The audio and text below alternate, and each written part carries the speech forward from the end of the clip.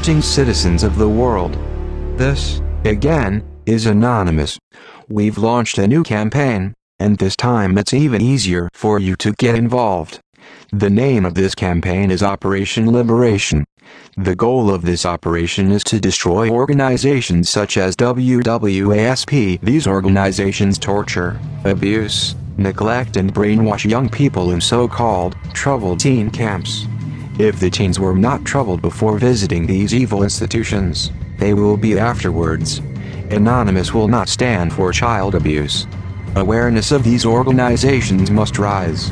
We have already caused damage, with one of the hubs taken offline for 8 hours, over 200 prank phone calls made, over 500 spam forms sent to one of the sites, and over 100 letters sent in general. We need your help. There are two aims of this operation: to raise awareness of these evil organizations and to destroy them. I have been talking to many of the victims on Twitter, and have put up a paste bin with all the information about these atrocities. Find mcast_ on Twitter for more details. Get involved.